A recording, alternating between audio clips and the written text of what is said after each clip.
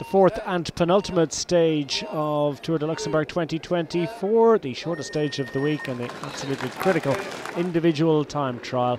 Mads Pedersen, perhaps an outside favourite for glory heading into the stage. 5 victories in races against the watch in his career for the 28-year-old Dane, former world road race champion, already a stage winner this week in the Tour de Luxembourg, and 26th off the start line, and setting a very challenging time that the later runners will do well to eclipse. 19 minutes and 22 seconds for Pedersen as he attempted to record a second individual time trial success of the season.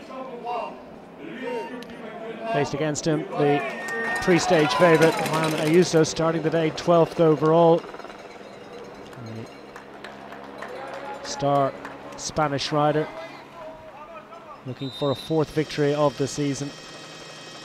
And Ayuso, who's taken 3 individual time trial successes in the last 2 seasons, looking for a 14th UCI success. Faced against him, a man who's never won an individual time trial at UCI level, Antonio Tiberi from the Bahrain Victorious squad, nonetheless one of the strongest competitors and a really consistent performer.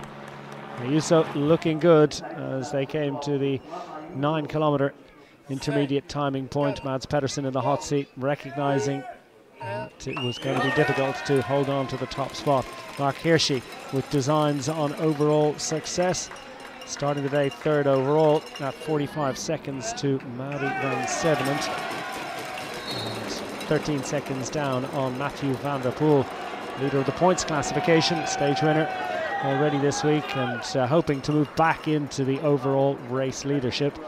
He could fend off the others, and Ayuso heading to the line to record an absolutely stunning time, 19 minutes and 11 seconds, and that would prove to be unbeatable on the day. Mauri Vansevenant, proud moment for the Belgian rider, the winner of stage 3, and wearing the yellow, final rider into action. Not a time trial specialist, so for Vansevenant it was about damage limitation to try and maintain his position at the head of the general classification. Tiberi looking good out on the road, the 23-year-old Italian. Meanwhile, on the short climb of the Col de l'Europe, 1.5 kilometres at 8%, and Sevenant in his pomp on that particular terrain. Coming to the finish line, Ayuso breathes a sigh of relief. Antonio Tiberi unable to eclipse the time of the Spaniard. Tiberi going to make do with a nonetheless very impressive 2nd place, 7 seconds down. Meanwhile, Marc Hirschi out on course and slower than his teammate Ayuso at the intermediate timing point. Coming to the line, the UAE Team Emirates rider, 14 seconds down, good enough for 4th at that point, and that would ultimately be his finishing position in the time trial.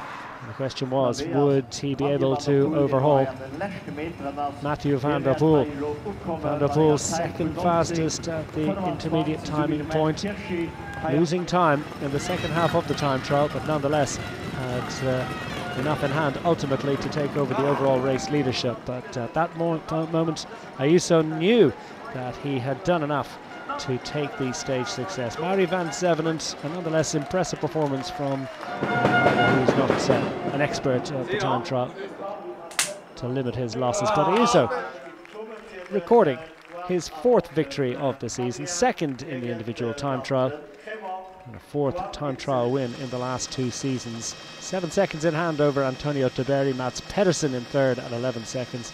Hirschi and van der Poel doing great work. And van der Poel moving back into the race leadership ahead of the final stage. A narrow advantage of just 3 seconds over Ayuso, with Mauri Vansevenant still very much in the hunt at 3 seconds in 3rd.